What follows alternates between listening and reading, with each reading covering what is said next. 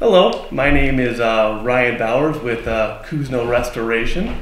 With me today is Kelly, the Executive Director from the Huron County Chamber of Commerce.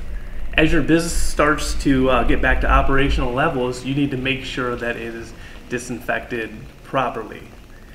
Today we will talk about dwell time and how there has to be a sufficient time concurrent with the manufacturer label. Well, I'm sure most of you have not read the back of your Clorox wipes or disinfectant wipes, but right on the directions, it says, use to disinfect hard, non-porous surfaces, wipe surface to be disinfected, use enough wipes for treated surface to remain visibly wet for 4 minutes. Let the surface dry.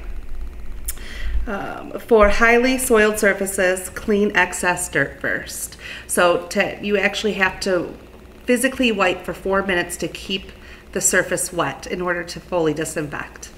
Okay, as you can see from the demonstration, one wipe lasted only about 2 minutes. Be aware that we had to keep the 4-minute dwell time to kill the pathogens and germs.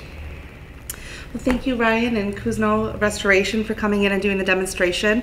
It definitely helps us and our businesses be more prepared and more cleanly for our patrons and employees to be safe and healthy. So we thank you for that. If you have any questions, please feel free to reach out to Ryan at Cousino or give us a call here at the Huron County Chamber of Commerce and we will connect you with them. Thanks, Kelly.